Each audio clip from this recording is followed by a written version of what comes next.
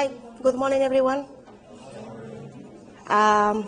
First of all, my name is Belén Blanco, and I will be the coordinator and lecturer of this subject. But before starting, I have to say that it's going to be partially. So I could disappear in 4 weeks, 8 weeks, 6 weeks, I don't know. The only reason is because I'm expecting a baby, and honestly, I don't want you just to be, to have this experience of know how baby is going out in life, okay? So the lecture later is going to be determined by the head of the department, and at this stage, I have no idea who is going to be. I'm trying to get the best one, but it has been 3 months since I advised, and I have no idea. So at this stage, I cannot give you more information on that. So sorry. The consultation times is going to be totally flexible. So if you need any time with me, just write me an email and we will set an appointment, okay? Because previously, I usually say, well, Wednesday 12 to 2 or whatever, and most of the time claps with your classes. So if you have any concern, any question, whatever you have, just write me an email, okay? The tutor is going to be Abrar Rafin. Tutorials are going to start next week, and he will cover all the tutorials. So independently of the group in you are enrolled, you will have exactly the same tutor and exactly the same thing, okay? So I apologize for being sit, but I cannot be standing. And well, hopefully by next time I can put the chair a little bit up because I'm tiny, and if I hide there, you are not going to see me. So I want to know a little bit more about you, okay? I'm interested if you are in finance or in accounting, and what is your background. So the reason because of that is just to adapt a little bit, where possible, the subject, more to accounting or more to finance, okay? So just, let's start with you. So just give the details of your name, your background, if you are in accounting or finance. Hello everyone, my name is Maxine. Yeah, I major in finance and accounting. Okay. Is your last term or?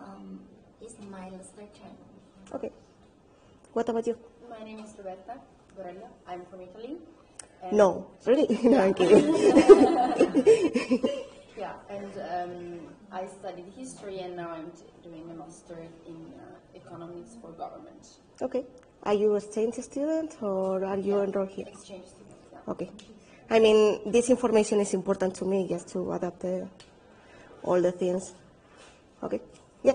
My name is Veronica. I'm from Italy as well, from Sydney University.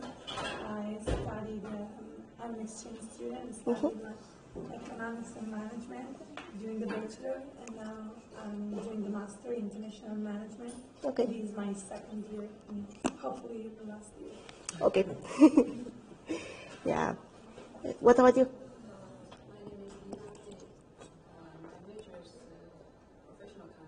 Mm-hmm. Okay.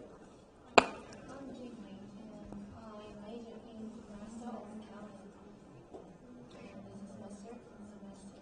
Okay. Thank you. My name is Fang Wang. My major is professional accounting, and this is my last semester. Okay. Thank you. So we will keep going. My name is Tony. My major is in master of accounting, and this is my third semester. Okay. Thank you. My name is Jin Kuo, and I major in professional accounting. This is my last semester. Okay. So basically, accounting wins. My name is Yang. I major in applied finance. This is my You are the second exception. semester. If I just took a before, you are the exception. Okay. So your second semester, you said? Second Okay. semester. Thank you. Oops. My name is Sherry. My major is accounting. Mhm. This is my last semester. Okay, thank you. My name is Harlem. My major is accounting. This is my third semester. So your last one. As I have the fourth semester, but Okay. this is third. Okay, okay. Thank you. My name is Alex. My major is professional accounting. This is my third semester. Mhm. My name is Thank from China, and my major is Master of Accounting, and this is my third semester. Okay, Also last one. okay, thank you. My name is Mohammed. I'm from Saudi Arabia. This is actually my third semester. I'm doing my Master of Accounting. Mhm. Thank you. My name is Faki. This is my first semester. I'm doing Master of Accounting. Okay, thank you. So, My name is Simon. I'm from Denmark, exchange student. I'm studying economics and management, okay, first semester. okay. Why all of you came in winter? Well, anyway. It's Yeah. our first semester. Yeah. I know. I mean, my background is Spanish, but I wouldn't go to to a country with 2 winters in the same year. So it means 3 winters together. Wow. What about you? Hi, I'm Leonardo. I'm taking Master of Accounting and Finance. I have a background in accounting from my faculty.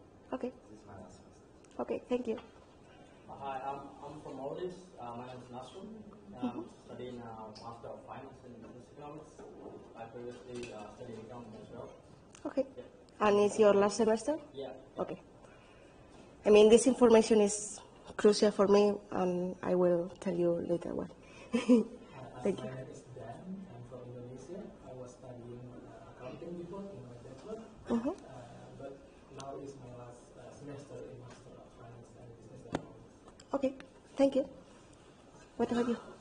My name is Johan, and I'm studying corporate finance. This is my last semester. Mhm.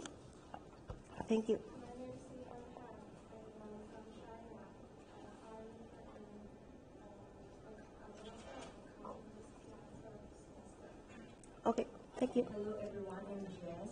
I'm actually from University of Adelaide in Singapore. Okay. It's quite fun, but Yeah, but it has schools now, that's why I'm finishing my final year in okay. for my Master of Applied Finance. Okay. Thank you. What about you? My name is Jihan Zhang, and I'm majoring in applied finance. This is my last semester. Okay. Thank you.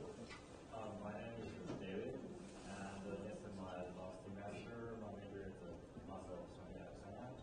Okay. Yeah, that's all. Okay. Thank you. My name is Xiaohan.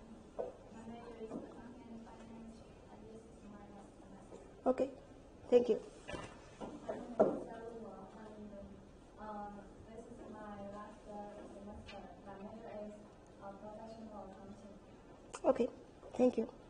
Hello, my name is Gary, and I'm from China, and my major is applied finance, and this is my second semester. Okay.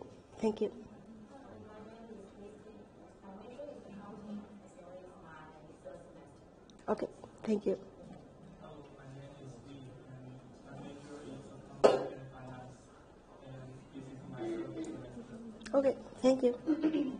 So, Hi, my name is Nico. My major is finance.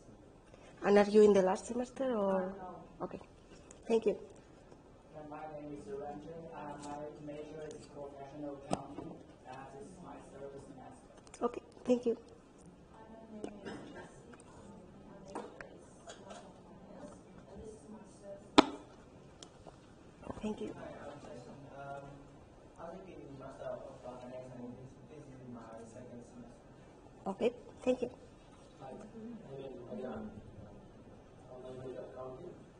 This third semester. Okay. Thank you. Hi, I'm Pragya. I'm doing my master's in applied finance. Mhm. I'm from India and I'm in my second semester. Okay. Thank you. Hi, my name is Nick. I'm in my second semester of applied finance. Mhm. Okay. Thank you. Hello, I'm Tom. I'm in my third semester.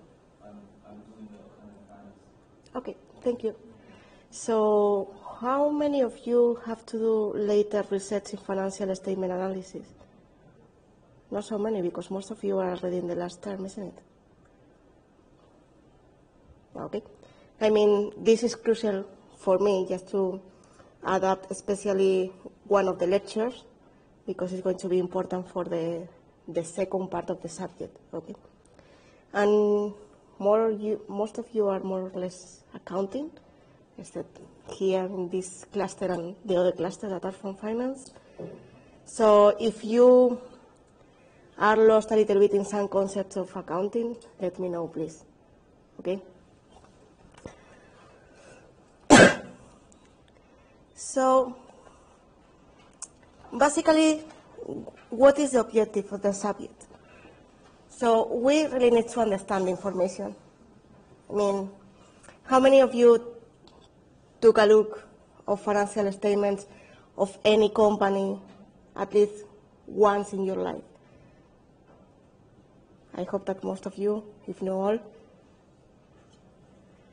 The thing is that what is this information?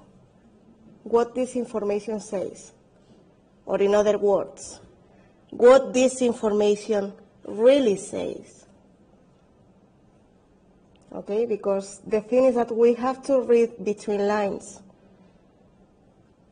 Because not all the information is reliable, not all the information is clear, and we really need to know if this information is good or bad to be able to say this company is good to invest or this company is bad to invest. For example, if you go to the notes to a company, how many times do you have to read these notes to be able to understand not 100%, but only 50% of the company, just to see what's going on?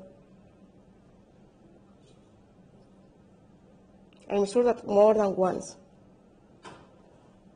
because usually firms tend to obfuscate the information. They don't want to tell what's going on in the firm, but not only because they want to, for example, do bad things like avoid taxes or engage in fraud, also because of competitors. If the competition knows more about you, your advantage is going to be decreased. So we really need to know, because we are studying for that, what's going on the company. And we need to know more than a regular investor. I mean, something in the street. We really need to know what's going on not only with the numbers, but with the disclosure. And hopefully, at the end of the semester, you will understand how difficult it is to understand financial statement information, and how easy it is for them to mislead investors, even if they comply with all accounting rules. Okay? So this is the objective of the course: understanding accounting information. It's nothing to do with doing balance sheet or net income or cash flow statements. It's taking this as given and interpret them. Read between lines, going beyond the words and the numbers to see what's going on in the firm. So there is one book that I put there that is required, but honestly you don't have to buy this one. The only reason because I put required is because we are using this for tutorials. So all the questions are taken from these books. Well, from this book except three tutorials. So basically it's going to be for 6 weeks or 7 weeks. So please buy it secondhand or take it from the library. Okay? Don't spend $100 on buying a book that is only for tutorials. Because what I did is that, well, if you took a look of the slides, you see that there are a lot of slides. What I did is just to put all the concepts here So you don't have to go to any book. The problem is that financial statement analysis is, it's quite hard to find a good book for this subject. So I took something from here, something from Palepu, something from the CPA. So you are not going to have exactly the same in only one book.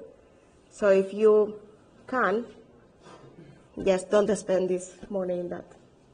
Spending on it. Yes, going to have dinner is going to be much more enjoyable than spending this, okay?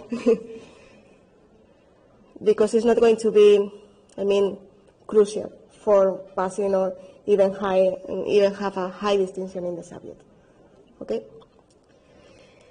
So, the thing that I think that you are much more interested in, evaluation criteria.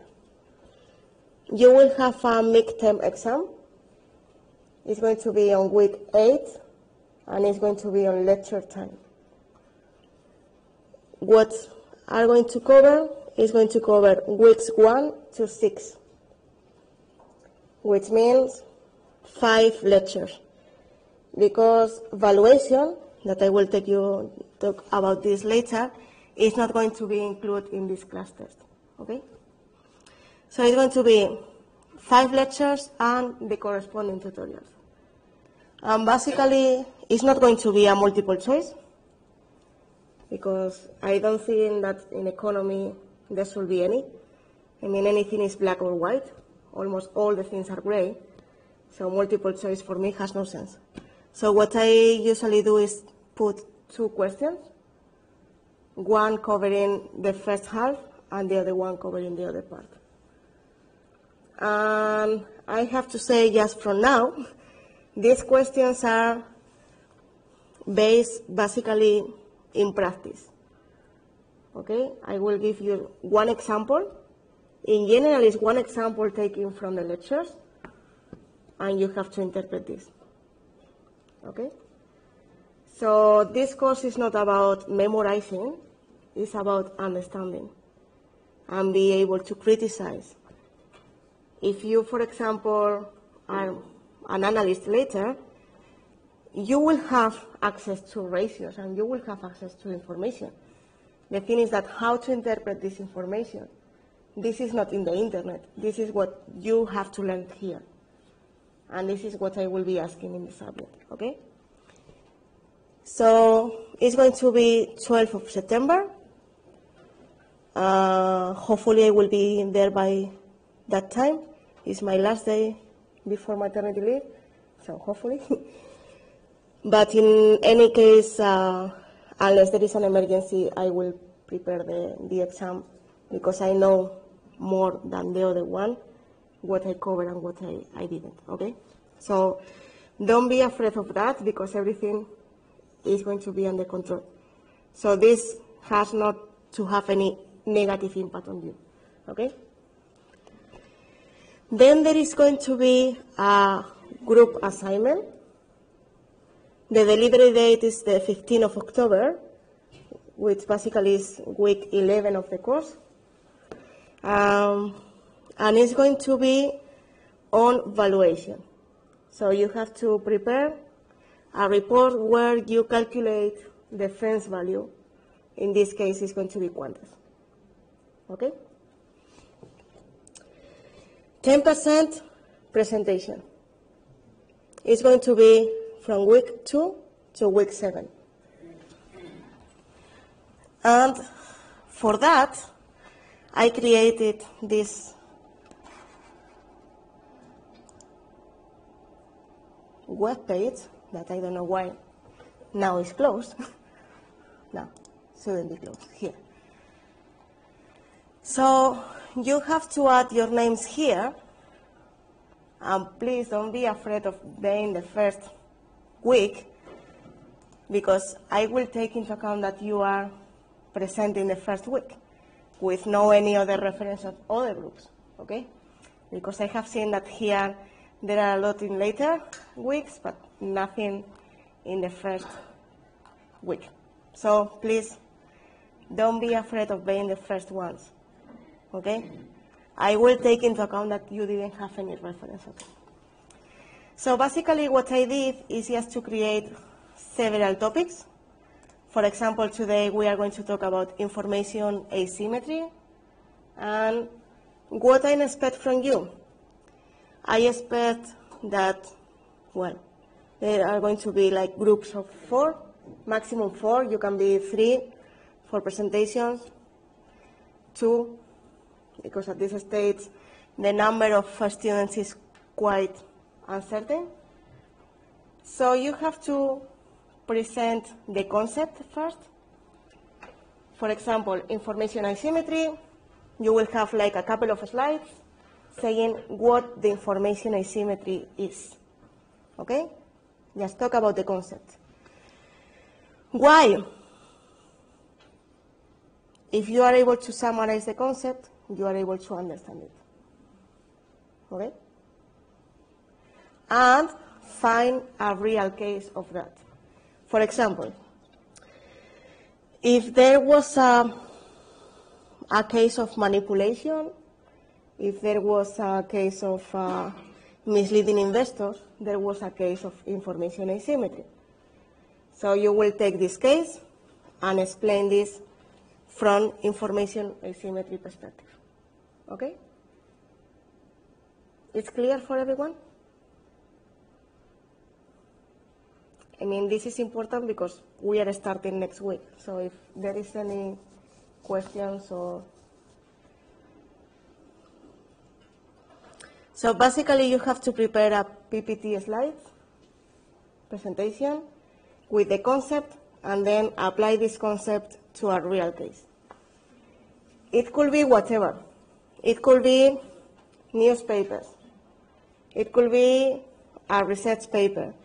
It could be something that you find in the internet that, well, check the source, please, because there are a lot of rubbish in the internet. It could be, I mean, whatever. There are no restrictions here. So where do you find the case? It's up to you. Okay? So you can use whatever you think that is relevant for the case.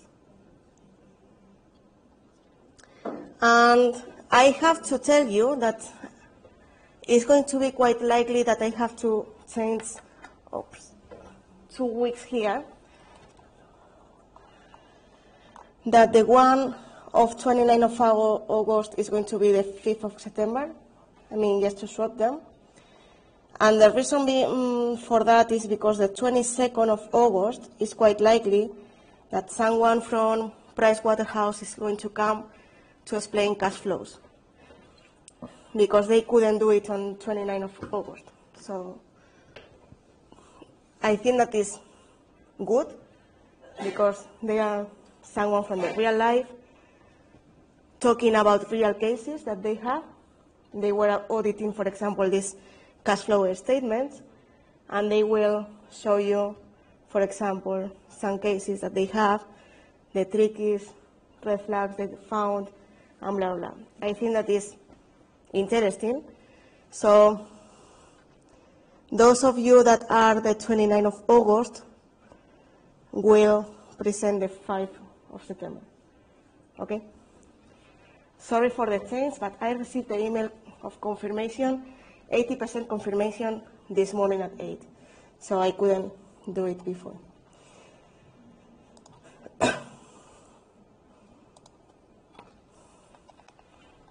And then the final exam.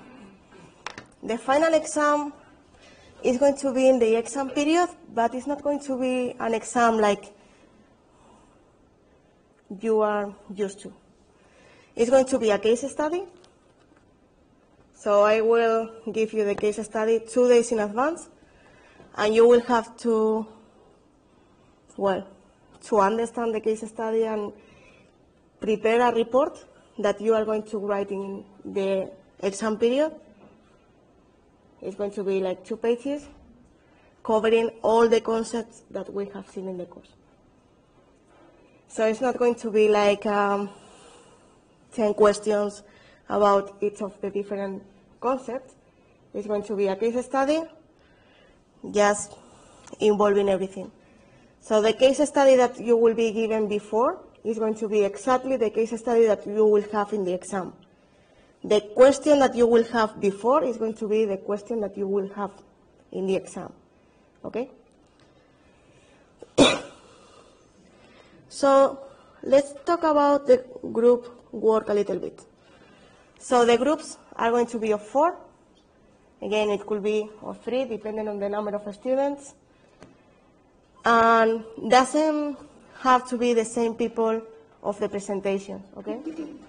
Sometimes you try with some people, things doesn't go well, and you decide to change. It's not a problem, okay? So the group presentation does not have to be exactly the group of the assignment. So it's up to you. And you have to analyze quantas, financial statements of last year, 2017. And basically you have to apply one model that we are going to see later and write a report of 2 pages about the firm's valuation using this model, okay? This time you are going to use only one model, because I found out last week that in the second part of the subject you have to apply the 4 that we are going to see. So I was asking the 4 of them, so it's like having exactly the same 2 times in your life has no sense. Okay, so you are going to apply only one model. That is one of the more common models used in valuation. And the final report is the 15th of October, and you have to submit online, and the hard copy has to be in the uni by 4 p.m., okay? The presentation. Yeah. Yeah. Yeah. And the same for the presentation. You have to give me a hard copy and the soft copy just before the presentation. I mean, if we are starting at 10, please, by 10, give it to me, so you just to have a read at least before you present it, okay? And the presentations will be assessed as you go. I mean, you have the presentation next week, you will have feedback by the end of the week, okay? So you know how you are doing, which means as well that those of you that are presenting on week 7, given that have less information asymmetry, I will have higher expectations, okay? If it makes sense. Because the first week, you don't have any benchmark.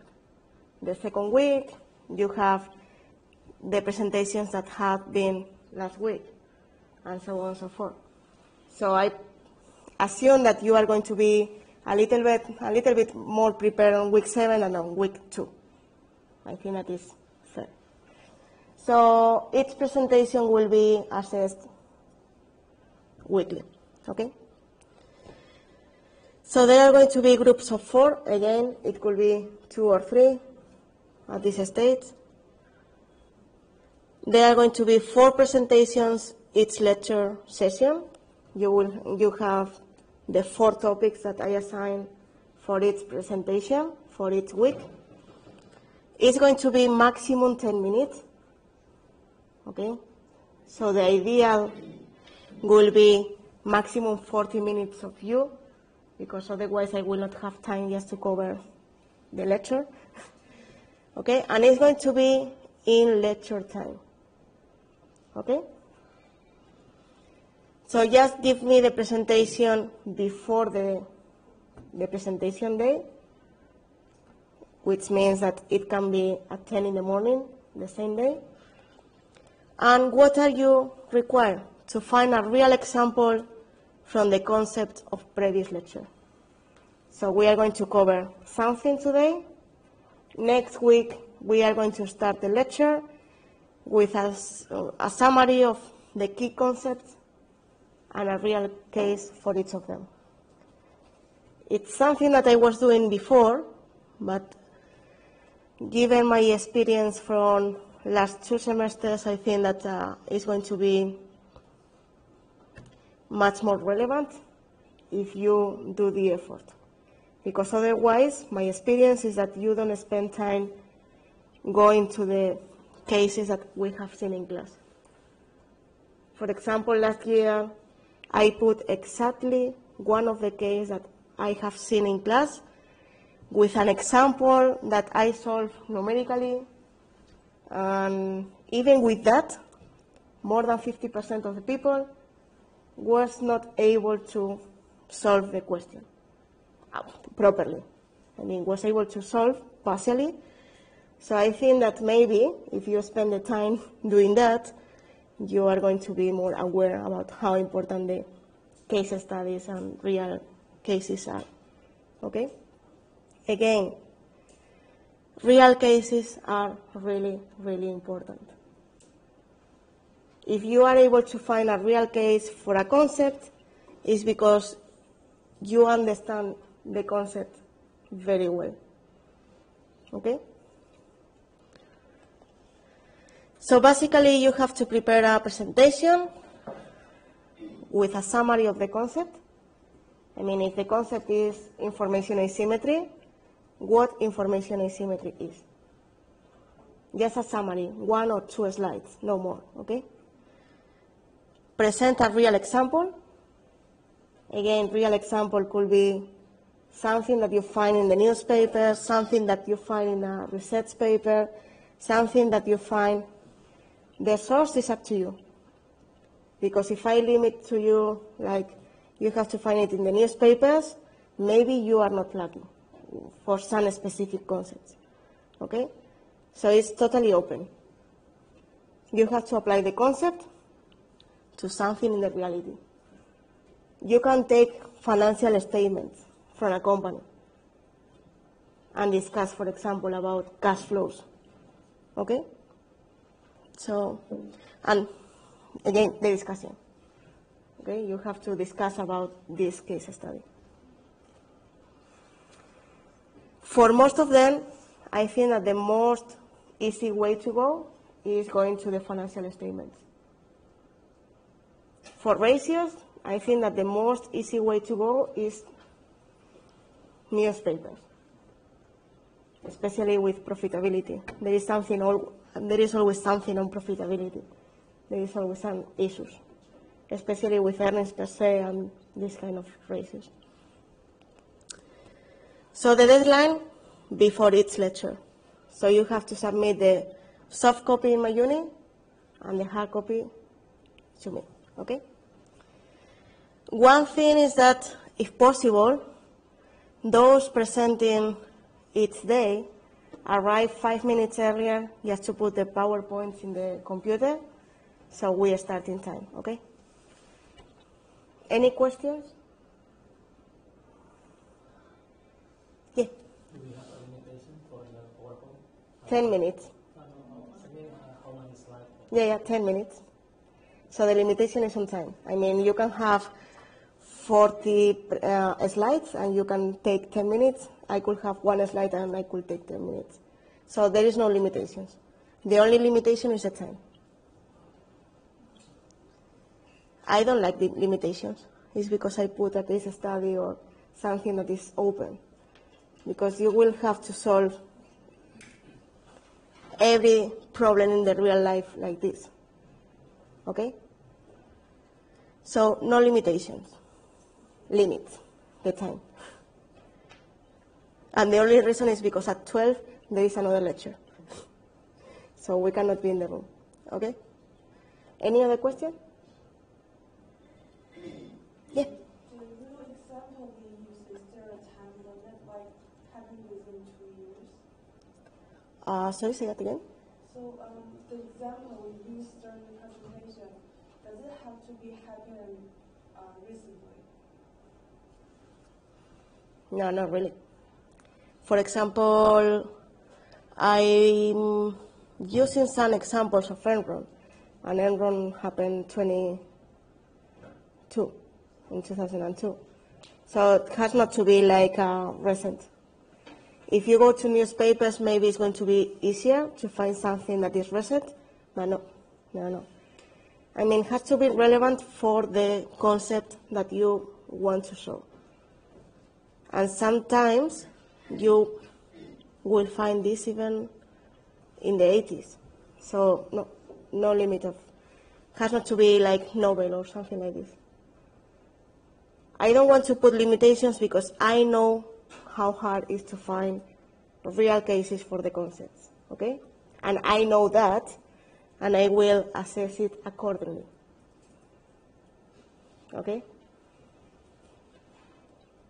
And I try to put the topics like very general, because if I put like something really specific, you are not going to be able to find a real concept, a real example that is appropriate. If you, for example, find any troubles on finding a real case or something, let me know. Because again, I mean, I know that it's not easy, like straight away just put in Google information asymmetry, real example, and it will appear like 10,000 results. Okay? So you have to spend a little bit of time on that. I mean, it's difficult. It's not extremely difficult. I mean, it's not like straight away, like you put in Google and you have the results and put it in the PPT and that's all. You have to go to the case, and especially it's going to be easier if you understand the concept. Okay? Any other question? No? Clear? Maximum 4 people. Yes, and the time is 10 minutes, so every person 2 minutes. Around 2 minutes, 2 minutes and a half, yes. Yeah. So, for example, one could present the concept, the other one could introduce the case, the other one could apply the case, and the last one could discuss about the conclusions that we can get from the case. Organization is crucial. In the presentation, I will value especially the clarity of the presentation. I mean, how straightforward you present to your colleagues. Okay? And this basically means go to the point. So it has to be something easy to follow. Remember that your colleagues will not have the real example in advance. So you have to explain them, as I always say, like your colleagues were 3 years old people. If you do it in this way, it's going to be really clear. Okay? Any other question? No? Okay. So what is the lecture outline? Today, I will give you an introduction. So basically, I will cover information asymmetry and the 2 main problems of information asymmetry, and what are the intermediaries of this information, just to ameliorate the potential problems. Next week, we are going to see analysis overview, basically meaning why it's important to know where the firm is operating. It's not the same having US firm than Australian firm, than Italian firm, or firm from, for example, Germany. The background is totally different, risk is totally different, and the accounting rules are different. So you will have exactly the same reality. Just imagine that you have one firm, the same reality, the same way to operate. The numbers are going to be different if this firm operates in the US or operates in Australia. Nothing changed except the rules. Okay? And this is something that we are going to see in the second week. Third and fourth week are going to be ratios. So first, we are going to know how to calculate ratios that you may already know, but the most important thing, how to interpret them. And we are going to build in ratios,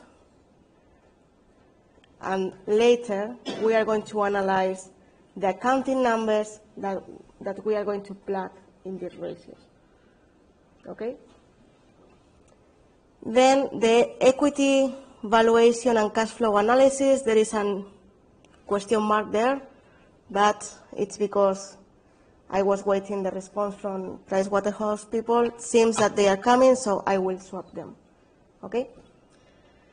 Then the 5th of September, we are going to analyze financing activities and later the investing activities and operating activities, which means that we are going to go to the numbers. We are going to know, for example, if the firm made any adjustments to these numbers to be able to interpret what we learned previously in the ratios. Okay?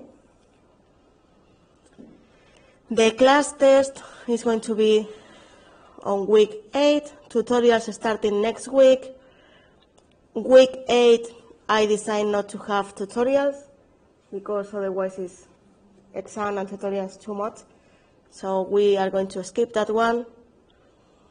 And the main assignment is going to be week 11. Okay? Presentations from next week until week 7. And the last week, you are going to solve a case study. That is going to be one of the previous case studies of last semesters. Okay? Just for you to have an idea on how the case study will look like, what is expected, what do you have to cover in the case study, so you are better prepared for the case study solution in the exam period. Okay? So, today, I will check the time because I cannot see from here. There is no clock here. Oh, I'm lost. So I will put them over here then. Because I always have a watch in the room, but oh. Okay. So I'm going to talk about the importance of financial accounting information. And the second part, I will go very briefly because this is something that we are going to split in the different lectures. So we are going to come back to lecture 1 many times in the course, okay, to this second part. But it's much more for you to have now in the case that you want to have a proper summary on the different parts of the financial statements. Okay? So what is financial accounting? Financial accounting is the information that firms report. Okay? And why this is important? Because the main goal is to reduce information asymmetry. For example, before coming here, I didn't know who are you. Well, some of you have pictures, but most of you have pictures of cats or landscapes, so doesn't mean, it means a lot to me, but doesn't help me just to put your face, okay?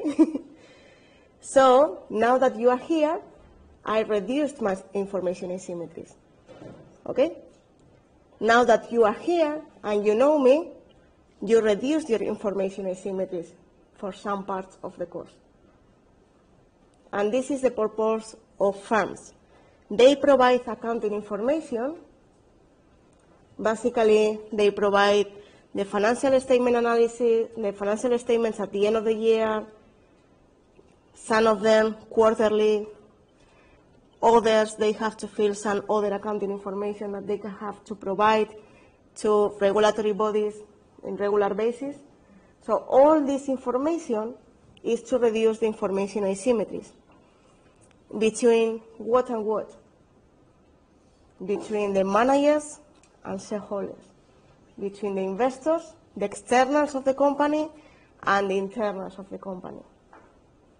It's the only way that a firm has to show or to say what they are doing. If they are doing good, well, sometimes they say that they are doing good and they are not doing so good.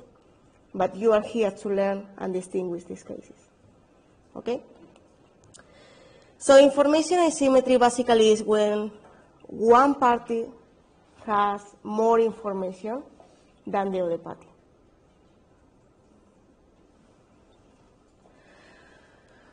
I know, for example, more of the case study that you will have at the end of the course than you at this stage. 2 days before the case study, you will have full information because you will have the case study. But until then, there is a total information asymmetry for you. Okay? And you know more than me about, for example, the effort that you are putting in the subject. I can say, for example, wow, this student put a lot of effort because got 100%. And maybe it wasn't the case, because previously had a lot of experience working in accounting. It could happen. Or it could happen that, wow, this person only got 50. Seems that didn't spend so much time. No, maybe not. Maybe was the more hard worker student I have in my life. You know more than me on that. So each party has different information. The thing is that they have to share this information, put this in common to know more about the transaction. What transaction mean? Means buying or selling the company, for example. Okay? So I will put a video that even it's not accounting, it shows perfectly what I'm talking about. Because I assume that most of you have tried to buy a second-hand car sometime in your life. Oh. Yes, mate, what can I do for you? I'd like to buy a car. Okay, any choice? Yeah. I think that was very, very clear what information asymmetry is. Sometimes you have to go to a basic example to understand the concept better, and then to apply to accounting, for example. At least this works for me, so you could try. Okay? So basically, what is the lemon's problem? Why do you think that second-hand cars, even they are almost brand new, drop their price respect to the brand new cars? If you see a second-hand car that is almost 2 months old, you will say, why they are selling this car? Obviously, I will not pay the full price. What's wrong with this car? If you see a 20-year-old car, you don't expect much, but still, you will always have the problem of, is it a good car or not? The same with companies. Is it a good company or not? For example, Enron case. Share prices went up a lot. So people were buying and buying and buying, saying, wow, this company is really good. It's super profitable. Suddenly, there is a shock. They lost everything. Is this a good company, a bad company? For that, you have to be able to interpret the financial statements properly. As the video said, you are not stupid. You are here to learn the key points, to understand and distinguish those firms that are peaches than those firms that are lemons. Okay? And you have to read between lines. You have to be critic. So, most of the time, what I found is that you are afraid to be critic, to criticize a firm. Don't be afraid of that. You have to do that in order to be able to understand the firm. Don't accept as true everything that you read, because most of the things that you read are not true.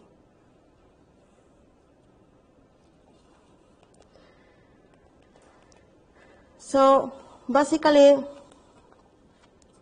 we need credible information and good communication channels, and the government can play an important role with that. If you have two companies, A, that is a company that has financial statements that are not audited, and there is no regulation supporting these financial statements, and you have firm B that is audited with a clean opinion and it's supported by regulation, which one do you think that is much more credible, A or B? B, isn't it? A priori. Which doesn't mean that A is a bad company. You have to distinguish between them. Being audited does not guarantee that you are a better company than those that are not audited. If you think in that way, a company that is not audited knows that it's not audited and knows that investors may have some problems with that. So it has two options. Select to be audited or prepare a really, really good report not to be penalized because of that. Because this company will know that investors will look more carefully to these companies. So again, anything is black and white. We can think, oh, I will prefer the audit company, but maybe not, because of these reasons. The company ex ante knows that it's not audited and knows that investors will put much more attention on this company than others. So for me it could be white, for you it could be black. But my understanding is not better than your understanding. The most important thing is how do you discuss about the problems, interpret the problems, and propose the solution. Okay? For example, the same case study or the same question in an exam could be solved in two different ways. For example, last year I was asking, which do you think that is better in this case, US GAAP or IFRS? More or less half and half went to each of them. Doesn't mean that those that respond US GAAP are better than those that IFRS. But you have to discuss about your decision. This is the most important thing in the course. It's not about choosing one alternative. It's about supporting this alternative and discussing why this alternative is better than the other. Okay? If you see some companies and you see some analyst reports, some of them recommend sell, some of them recommend buy, some of them are neutral. Who are better? You have to put in perspective and analyze on your side, on your way, and say, well, for me, this will be buy this company. For me, this will be sell this company. But if there is not agreement, doesn't mean that it's bad. Doesn't mean different opinions. And different opinions are that, different. You have to discuss about why do you think that this is the correct option for you. Okay? So just imagine, well, not imagine, you will do it later. Most of you really, really soon, because you are in the last year. You have to look for a job. You and 1,000 more people, unfortunately. And HR, human resources, does not know anything about you. What do you have to do to mitigate this problem? What do you have to prepare? What do you submit when you are looking for a job? A CV. Okay? You say all what you have, your experience, education, skills, and some of you things that you don't have. Okay? So how can you demonstrate, how can you show to the employee that this is true?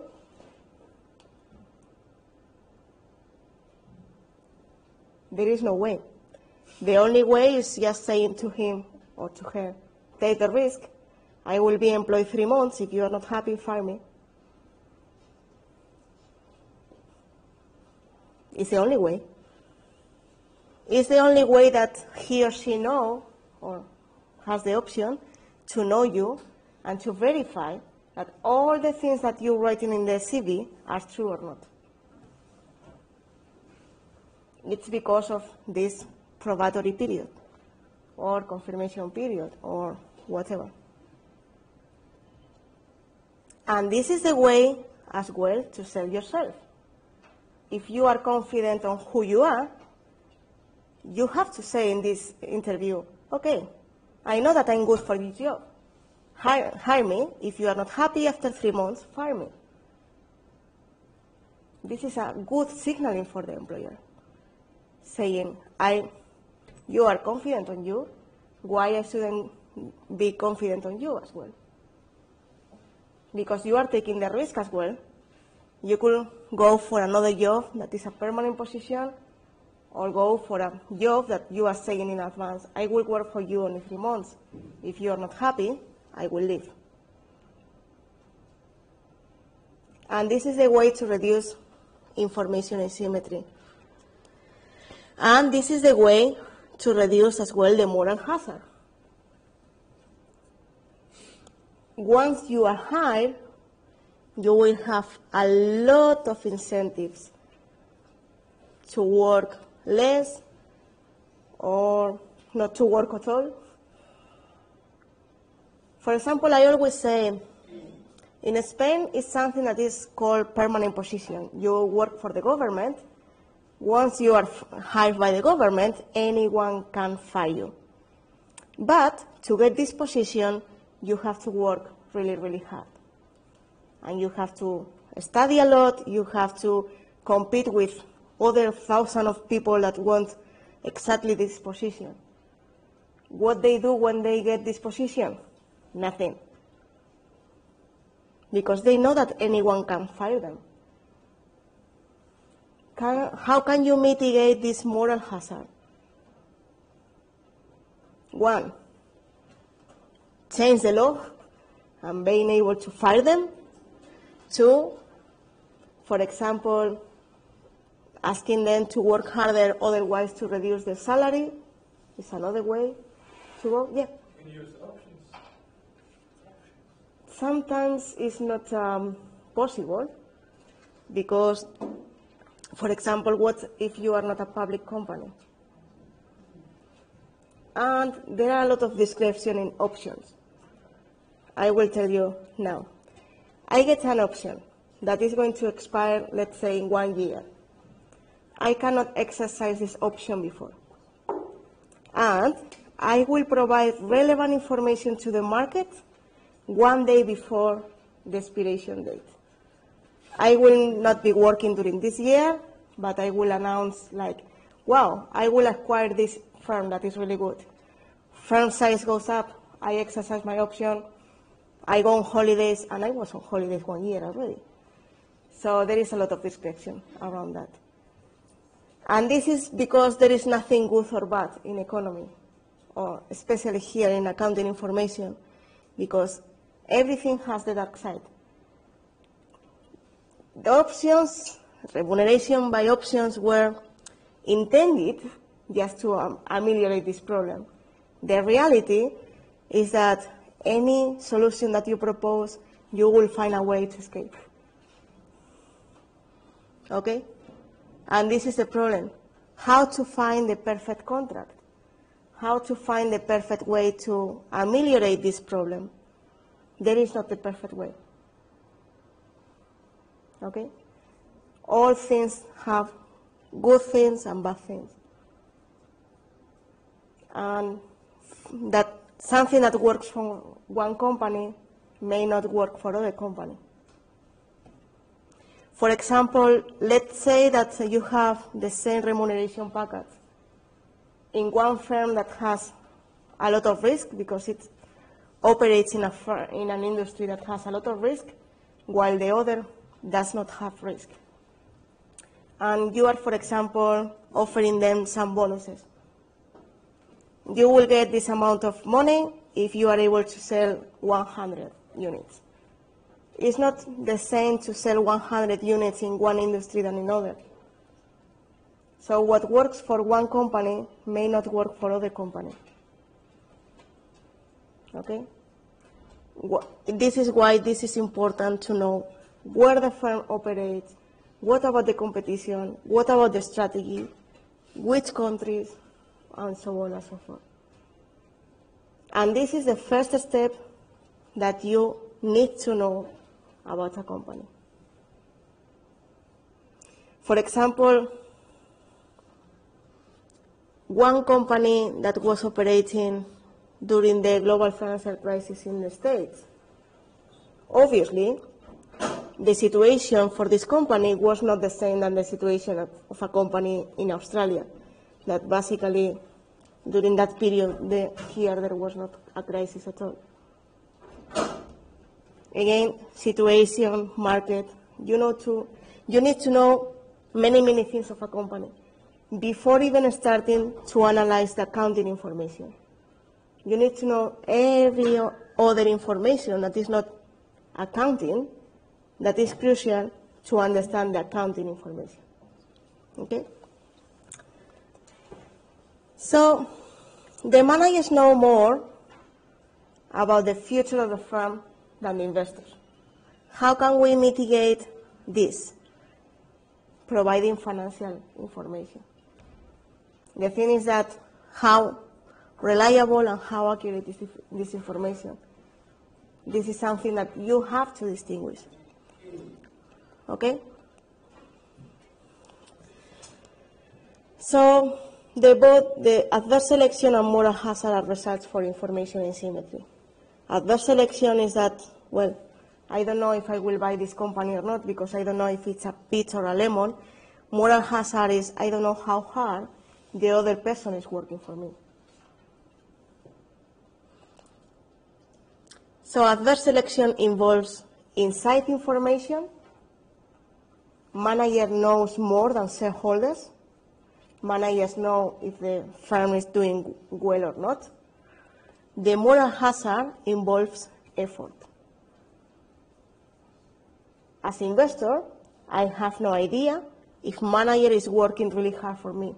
If he's working looking at the long-term value instead of short-term and his or her own profitability instead of company's profitability. Both of them are different problems inside one more general problem, that is information asymmetry. What are the consequences? Well, in the extreme, investors stay away from markets. If I have no idea if this company is good or not, I will be away. I will not buy it. If I have it, I will sell. Cost of capital. If you have more risk, you will demand more for this. So what is the role of information? Basically, it's to reduce both the adverse selection and the moral hazard. I need to provide useful information because if I provide information, and you will see when you are looking for a case study or you are looking at quantas, More or less, in some companies even higher, 50% of the company, of the notes of the company is copy and paste from regulation. Is this useful? No. Doesn't say anything about the company. I could go to the law and have exactly the same. I need to provide useful information. Information that is relevant for the company. Information that is relevant for investors. Okay? And what about to reduce the moral hazard problem? For example, use net income as a managerial performance measure. How much are you earning? You will get 5% of this. The problem is, I'm able to manipulate this number. So if all my compensation is based on net income, I will have a huge incentive to put this number up. So the more I get for the company, the more I get for me. Okay? And the problem is that the best measure of net income for reducing information asymmetry is not the best one to reduce the moral hazard. With net income, I want to provide information to investors to say, look, I'm doing good, or no, this year was horrible. The problem is, if this year was horrible, what is the incentive for me just to show that this year was not so horrible, because I will not get paid. So the best measure for reducing one problem of the information asymmetry is not the best one to reduce the other problem. So we have to balance. Okay? So what we need is the standard setters. What are the standard setters? Are those regulatory bodies that mediate between them, between shareholders and managers, by proposing laws, accounting laws. So you have the IFRS, you have the US GAAPs, you have local GAAPs. All of this is accounting regulation. That firms are supposed to meet this accounting regulation and to follow this accounting regulation so you can compare apples with apples. The problem is that the way that firms interpret this accounting regulation is different. The way that this accounting regulation is enforced in different countries is different. So it's not the same, for example, interpreting a firm that operates or is sitting in Italy or Spain than a firm that is in Australia. Why? Because the enforcement and the ethics are much higher in Australia, a priori, than in Italy and Spain. Again, a priori. So only knowing the country that the firm operates doesn't guarantee that this is going to happen. There are many, many things in Australia that do really bad things, and there are many, many things in Italy or Spain or Portugal that do really, really good things. So again, your job to go to financial statements and interpret this information, okay? So we need standard setters to mediate between these conflicts. We have here an income statement, and we have here the net income and the comprehensive income that is not the same. Which one I take? If I have to compensate the manager, which one I take? The profit after the taxes, comprehensive income, depends on the company. You have to analyze the company and see which is better. For example, here I have a huge amount of unrealized gain and losses of cash flow hedge. So maybe in this case it's much more appropriate, this one, because it's less manipulated, or this one because I think that there is less manipulation here. So here is the financial performance for West Farmers Company from 2007 to 2011. And here is the executive remuneration, okay? That is more or less constant regarding to the group, the benchmark group. So if the benchmark group goes up, but remuneration is constant, it seems that I'm not, well, it may seem two things. I'm not remunerating well my management team because I'm not increasing this, or second, it's because I'm not giving them incentives to manipulate accounting numbers, okay? So basically the remuneration package has this objective. Ownership and managers have to be aligned. Managers should look at long-term horizon in order to maximize firm's value. But at the same time, I have to take into account that I have to compensate them short-term, because I compensate them now.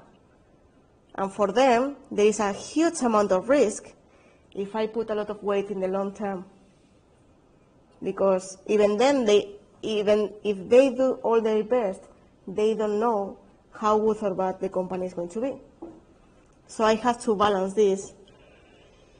And there is a committee that advises them on remuneration.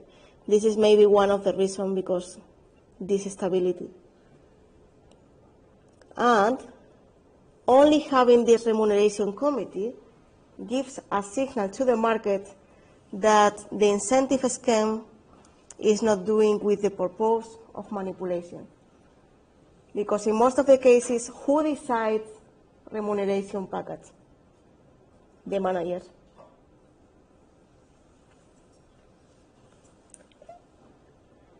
Just to avoid this problem, there was a law in the States and then in the UK and later on in other countries, is that say on pay. That is, shareholders will say if they agree or not with the remuneration package of the management team. At least, at the end of the day, it's their money. So they will need to say something. But the manager team has a lot of power just to set their own compensation. So having a remuneration committee that should be independent gives a signal that information may be less manipulated. So here we have annual incentives that are earnings-based and long-term incentives. So earnings-based incentives, like stock options, stocks. What is the incentive to manipulate earnings then? You have to look at the remuneration package to know a lot about the accounting numbers. Why? Because I will provide information according to my incentives. If my incentives are based on earnings, I will have a huge amount of incentive to manipulate these earnings. If my remuneration doesn't have to do with earnings, what is the point? I will have other incentives, and we will go to this later. But the way that managers are remunerated is crucial to understand accounting numbers. Because at the end of the day, the managers are the ones that prepare the financial statements. Okay? So, put in the feet of the managers for a moment what the information you are going to give this information that is according to the incentives to maximize your own profit. For example, there is a question in the teaching evaluations that says, what is the effort that you put in this subject?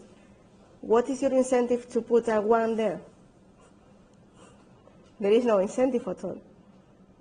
Of course, you will choose 6 or 7. May or may not be true. I'm not discussing that. But your incentive to say that you didn't put any effort is 0. The same for the manager. If you are compensated based on earnings, you have to look very carefully at earnings. If you are compensated based, let's imagine, on assets because of you are interested in growing the company, you have to look very carefully on the assets of the company. This is going to give you the first signal on what's going on with accounting numbers and to be able to interpret them appropriately. Okay? So now I will give you just a brief introduction to the financial statements. So I have an investor. Could be any of you, could be me. I have some savings when I wish, and I want to invest in a company. And there is a firm that needs some money because this firm wants to grow or wants to invest in a project, or a startup company that wants to grow or wants to start. So we have one side, people with money, the other side, friends needing money. And we have the intermediaries. Firms are looking for money, they go to investors to ask funds. And for that, they have to provide information. They could go directly or indirectly. Okay? For example, if you buy a share of a company, you will get information. Maybe, for example, look at Qantas. You have to do the group assignment on Qantas. You have to download the financial statement of Qantas. You get this information. And then you will decide to invest or not. Or you can go to the bank or investing fund and do exactly the same. And investors decide if they want to invest or not. If they want to invest, they will provide funds. Or they could do it with intermediaries. Sometimes the intermediaries are a way to reduce the risk as well. Okay? And if I get funds as an investor, given that I gave to you some money, I want my money back, this is crucial, plus a return. And again, could be through intermediaries. And for all of that, we need accounting regulators. It's a way to back up the information that I am providing. Why? Because it may increase reliability. If you say to me, I will give you $100,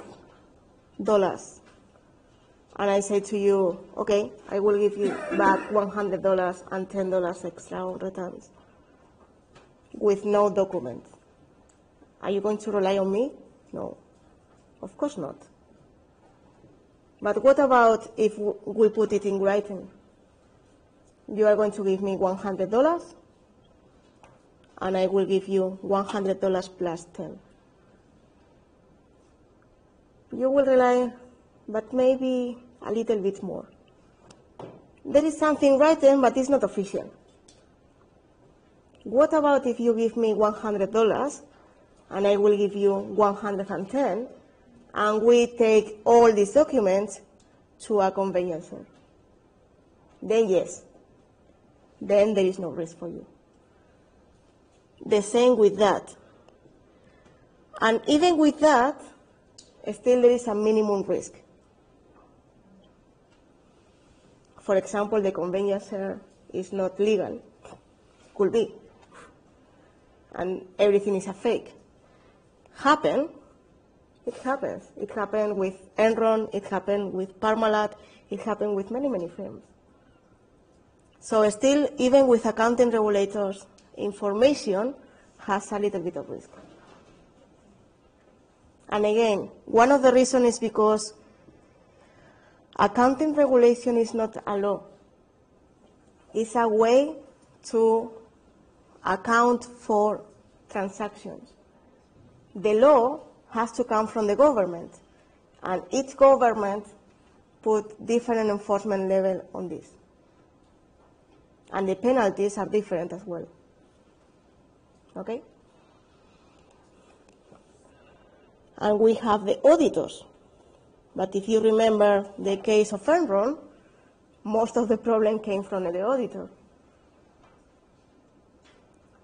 So again, having an auditor is a guarantee, but is not 100% sure that a company that is audited is doing correctly. Because auditors also have information asymmetry. Auditors also have risk on the firm.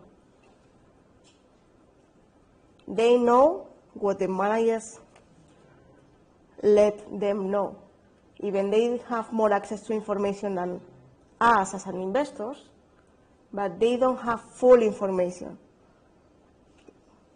Maybe the only reason is because they cannot enter in the brain of the manager. So manager still knows more about the firm than auditors. So auditors can only say that this information or the information that I got from the company is reliable. But what about the information that I didn't? So again, auditors and accounting regulation reduce risk and guarantee that the market works, but it's not 100% guarantee. Okay? And it's because your role is important. You have to interpret the financial statements on your own. And you have to be critical with all the information that you read. Okay? So for this course, I know that in some other courses you distinguish between them, but financial statements is going to be the same of annual accounts and financial reports. I will put everything in the same bag, okay? I will not make any distinction. Are very useful for internal users. And the managers at different levels, and for externals. Well, I don't know. I didn't do this any time in my life, but I should, just to look for the financial statements of the company that you are working at to see if this company is going to be able to pay you. What about the risk of this company? This is important. As you may aware, but most of you don't, will not be impact in the case that it happens, there is a possibility of UniSA and UniFadelite that are going to be one unit. There is a lot of uncertainty. First, we don't know if it will happen or not. You as a student, what will happen in 2020? I paid for being graduated in UniFadelite, suddenly you need to know all this information. Managers need to know this information. Well, they already know. But remember that the ones that do or prepare the statements are the ones that are at the top. But what about the managers at the different levels?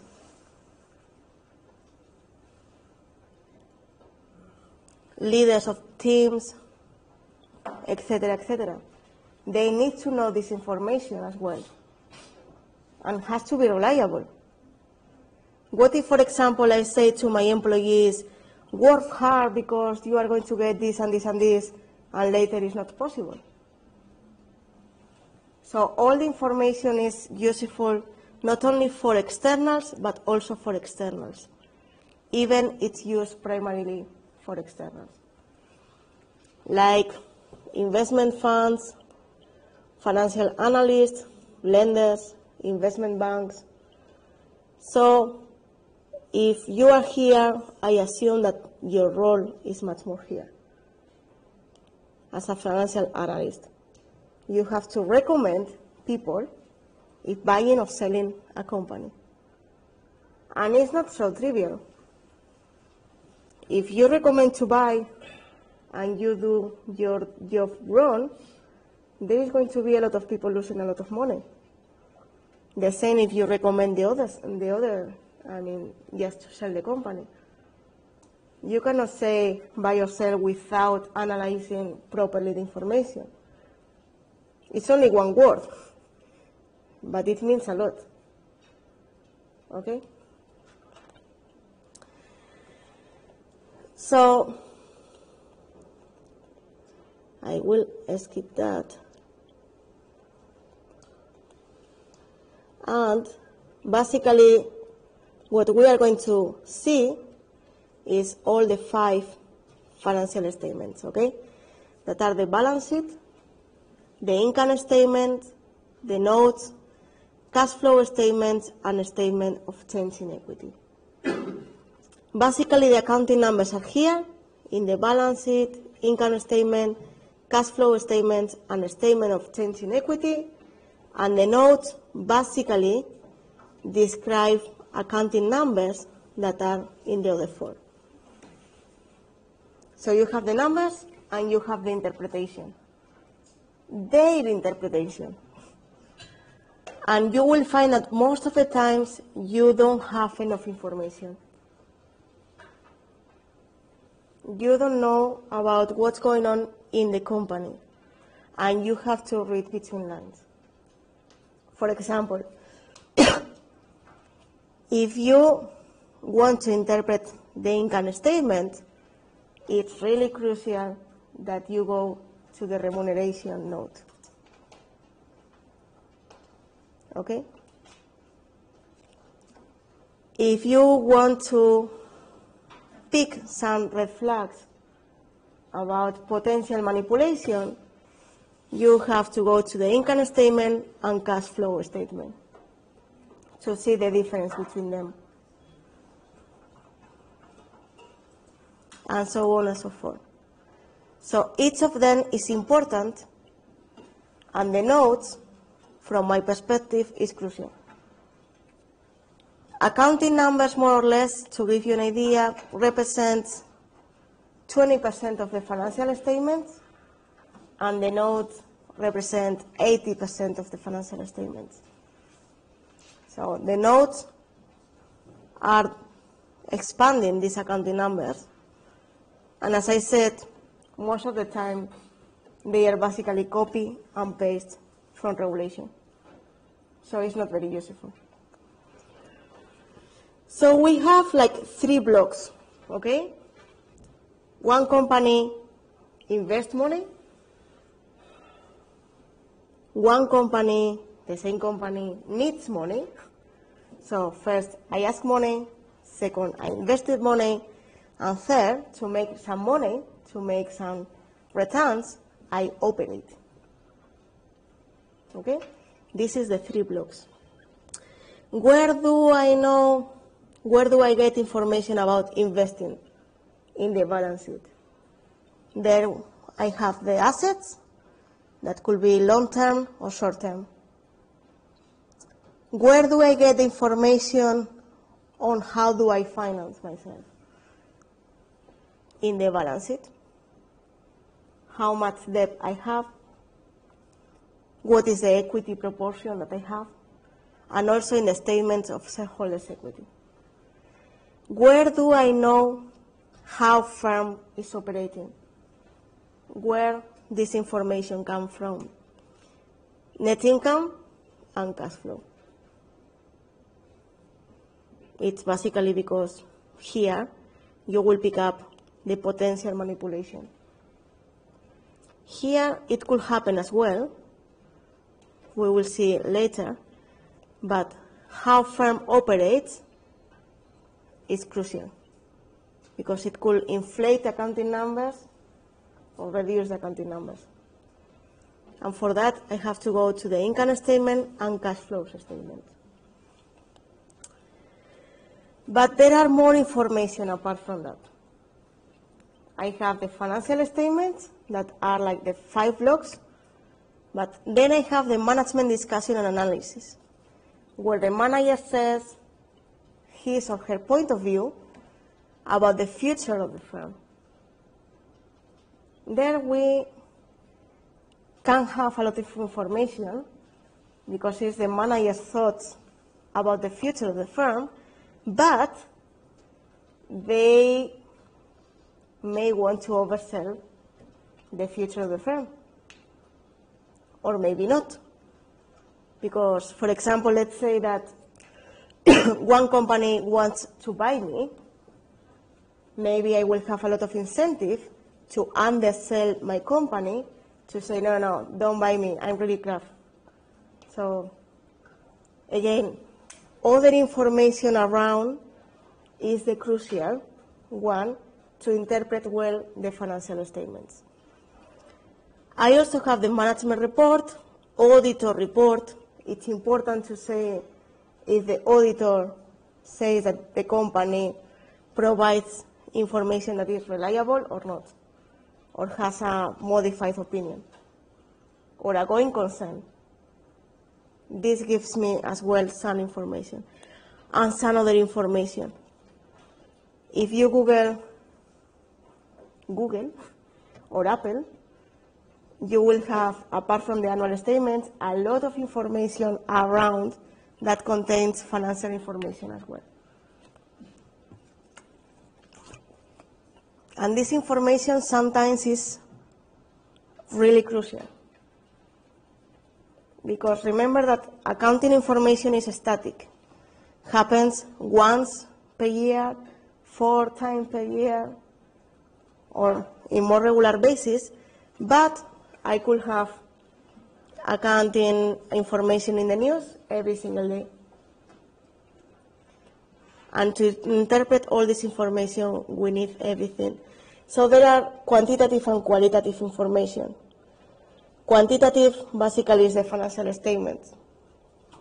The qualitative is press releases, websites, the mission, incentives. Incentives are really, really important. The way because I move is because the incentive. Okay? So the main characteristics are they are accrual based. I will go to it later when we see the cash flow statements. They are going concern. If there is a going concern about the future of the firm, the auditor will give me an going concern opinion. There is a lot of regulation, but still there is a lot of flexibility and discretion.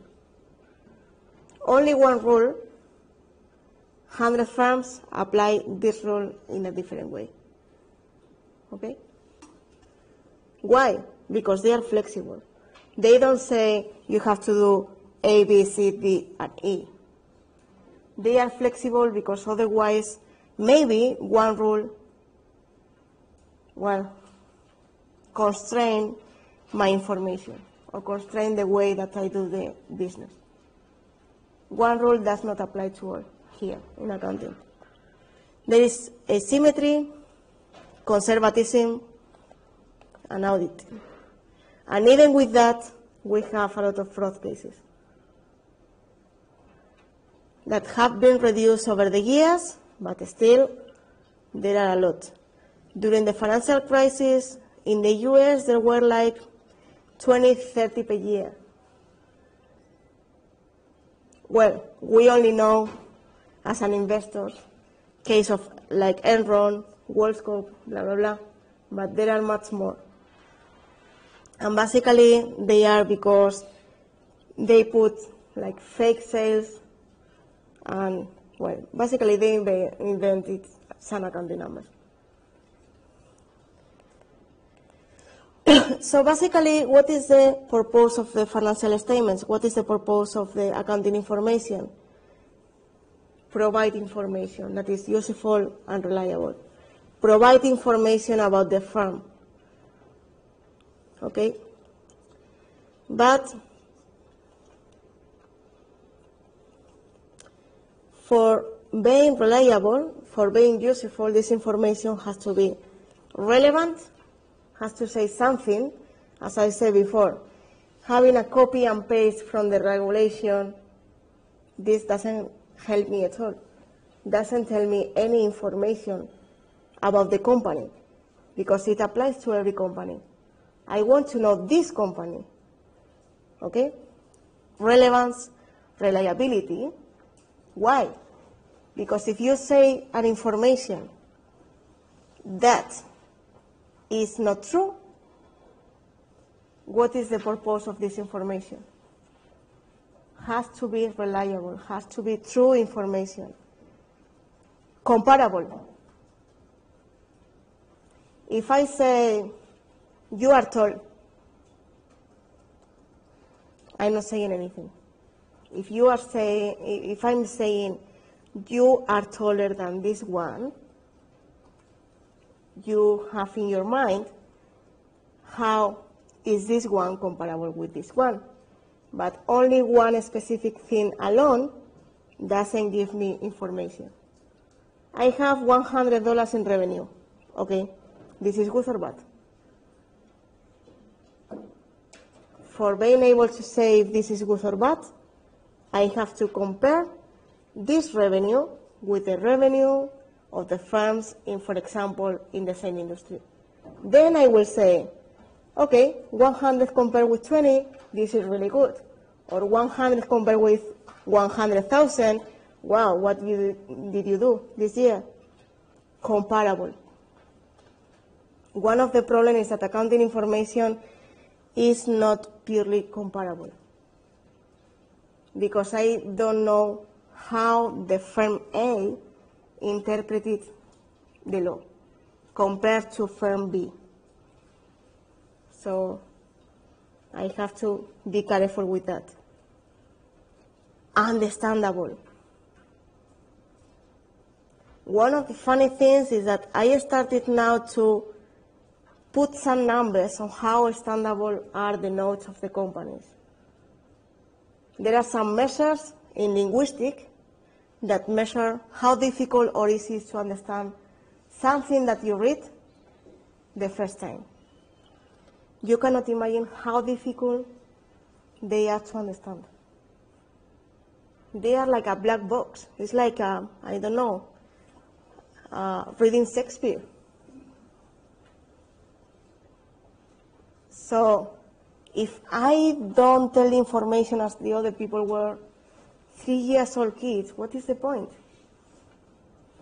If I'm not clear, I will not be able to communicate.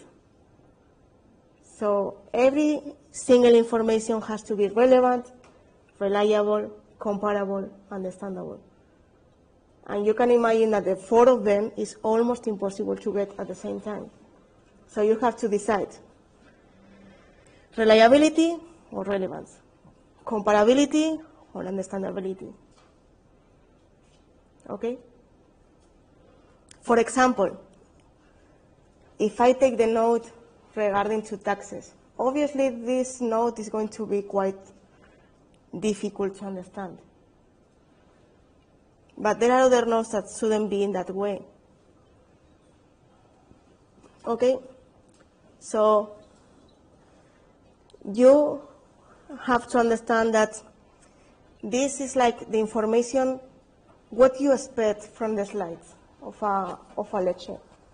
That has to be relevant, going to the point. Don't give me 200 slides each time because I may need to read them. No, my God, it's too much. go to the point. Reliable. Imagine if I will give you some slides with information that is not true. Comparable. Well, this is a little bit tricky in this example. Understandable. If I give you some material that you are not able to understand, what is the point here?